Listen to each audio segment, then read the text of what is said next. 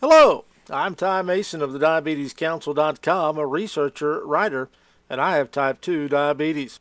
Today I'm going to answer the question, is Yakult good for diabetes? But before we get into that, make sure you download my free diabetes management book, which also includes a diabetes grocery shopping guide, foods to eat and avoid, by clicking the link below.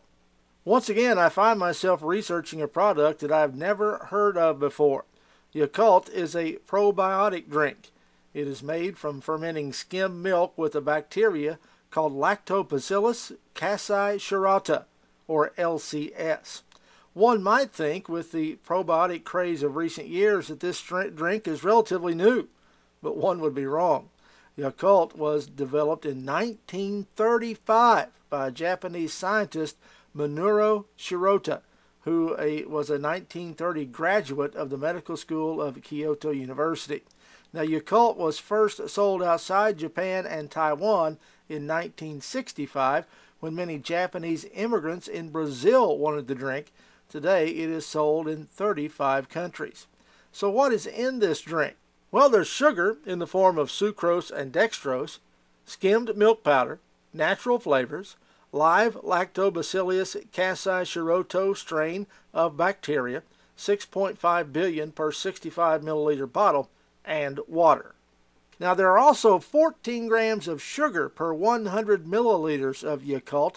By comparison, Coca-Cola, not Diet Coke, regular Coke, has 10 grams of sugar per 100 milliliters. A 2007 study of the probiotic Lactobacillus casei found in dahi, or yogurt, found that in diabetic rats, a dahi supplemented diet significantly delayed the onset of glucose intolerance, hyperglycemia, hyperinsulinemia, and oxidative stress in high fructose-induced diabetic rats, indicating a lower risk of diabetes and its complications.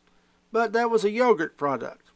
However, a 2011 study actually obtained the exact strain of bacteria used in Yakult and concluded this study suggests that LCS has the potential to prevent obesity-associated metabolic abnormalities by improving insulin resistance. Again, we aren't exactly sure how the LCS was introduced in this study, but it did help in reducing insulin resistance.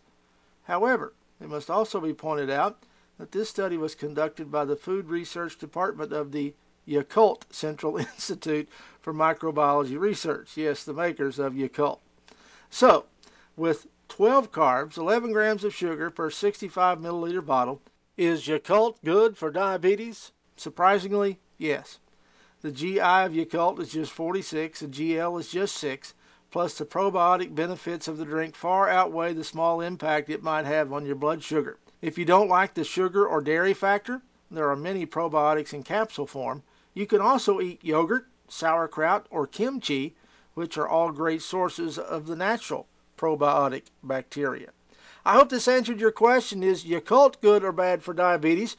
Don't forget to get your diabetes management book by clicking the link in the description box below. And as always, let me know if you have any other diabetes-related questions. Thank you so much for watching. I'm Ty Mason.